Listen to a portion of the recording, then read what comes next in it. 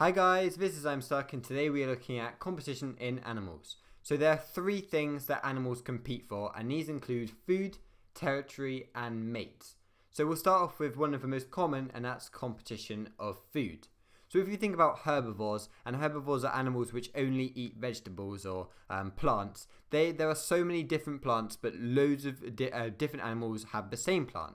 If you think about grass, for example, that's a very common food to eat. Cows eat it, lots of farm animals eat it, and they've got to compete for this food. Or if you think about in more like the desert or something, again, there's lots of the same vegetables or plants which the same animals need to eat. Now, we also need to think about carnivores, because carnivores also have to compete for food.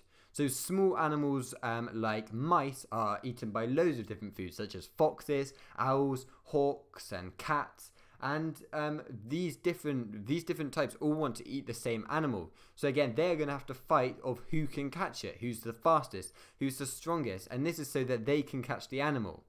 Now, there's also a little bit of competition between the prey animal, and this is who doesn't get caught. So obviously there's frogs, like poison arrow frogs, who use their things so they don't get caught, and so that the snake may eat another animal instead of them.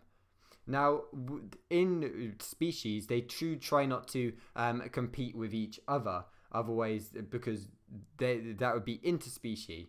But however, so they do try and compete with others instead of their own species. Now, competition for territory. And for many animals, setting up and defending a territory is vital. So they need to be able to build a nest, for example. Birds is an obvious example, and they need to be able to this because this is where they mate, they find food, and they need to reproduce to make more offspring.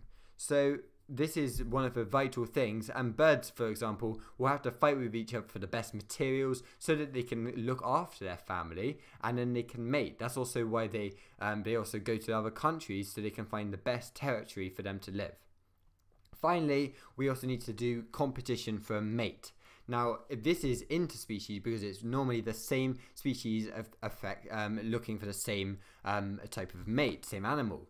And if you think about a peacock, that's a very big way of how they attract females because of their wings and how amazing it is. However, some species like deer and lions actually fight between themselves, which can be very violent and can sometimes result in death. But as I said before, the other way is just to try and impress with wings and some dance, and that's another way that you can impress your mate. So thank you very much for watching this video. Can you please leave a like, subscribe, and visit my website, the links below. Thank you, and see you good. Bye.